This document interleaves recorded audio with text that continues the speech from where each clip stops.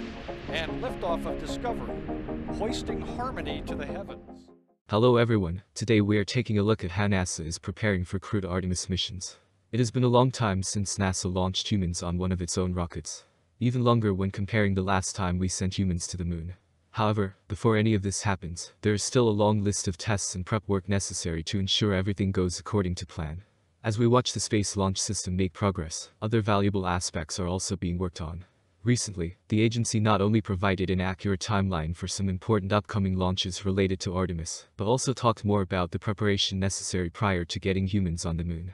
This involved a lot of work and tests with humans on board. While SLS is very important, other key systems like Orion, Gateway, and the ground systems still have work to do. For example, teams have assembled most of the Space Launch System's core stage for Artemis II, and moved the final piece of the stage in a position to complete the stage later this year.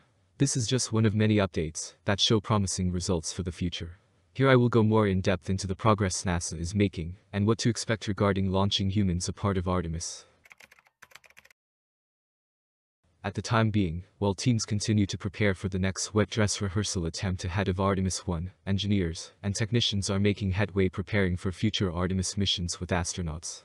The Orion spacecraft for Artemis II, the first crewed Artemis mission, was powered on for the first time by technicians in the Neil Armstrong Operations and Checkout Building at NASA's Kennedy Space Center in Florida, where teams have been meticulously outfitting the crew module with its environmental control and life support systems and subsystems.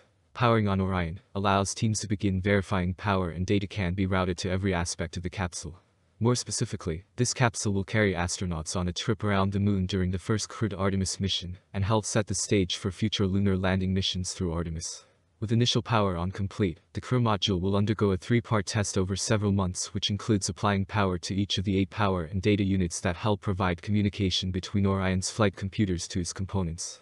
In addition, teams will begin installing the forward bait cover, which protect the top part of the crew module as the capsule blazes back through Earth's atmosphere at speeds of up to 25,000 miles per hour at the end of its mission.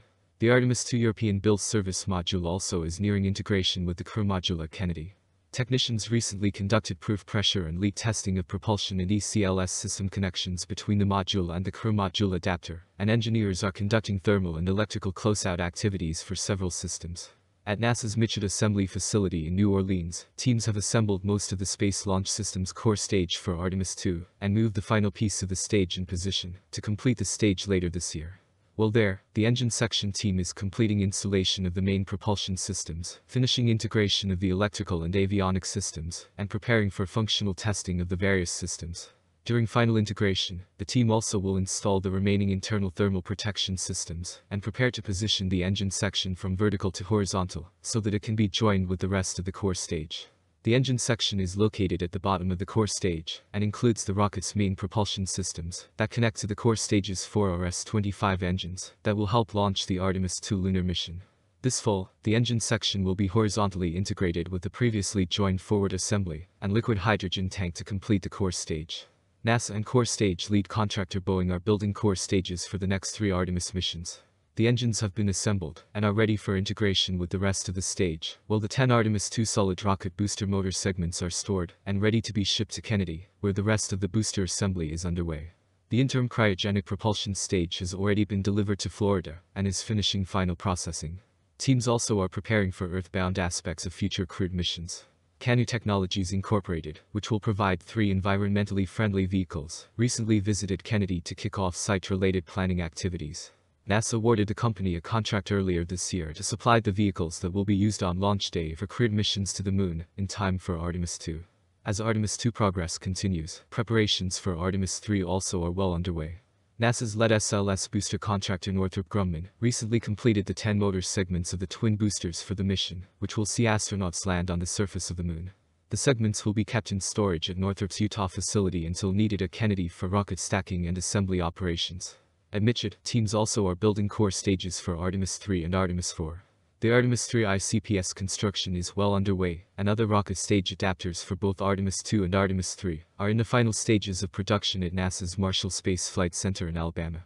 Proof testing to ensure the Artemis III Orion crew module pressure vessel is sealed tightly was successfully completed at Kennedy, and ESA and its contractor Airbus are preparing the Artemis III service module for shipment next summer to Kennedy from Bremen, Germany, where it is being manufactured.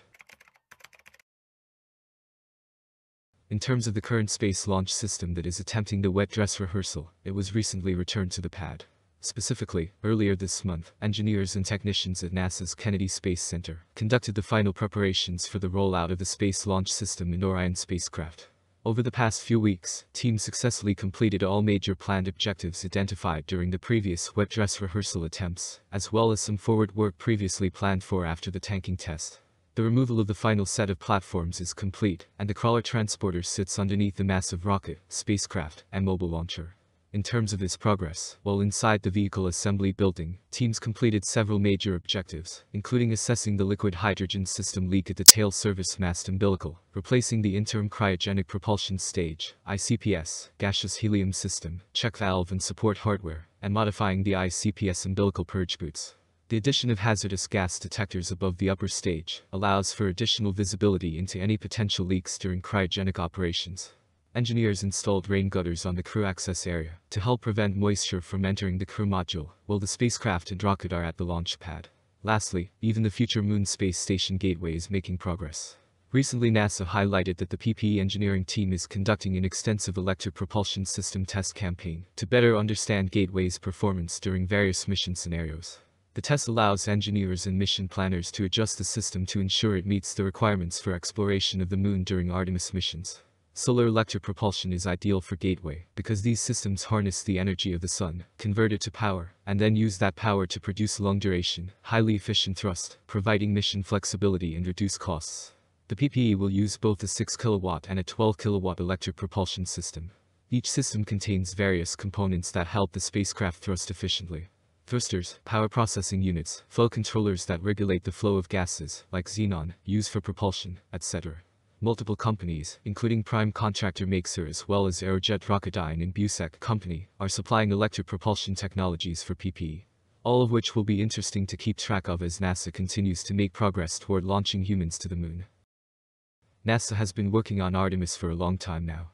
As you can imagine, not only returning humans to the Moon, but setting up a more permanent human presence is quite the task. This process involves many different projects and help from companies around the country. This being said, in recent months especially the agency is showing promising signs of progress. We will have to wait and see how it progresses and the impact it has on the space industry. Thank you very much for watching.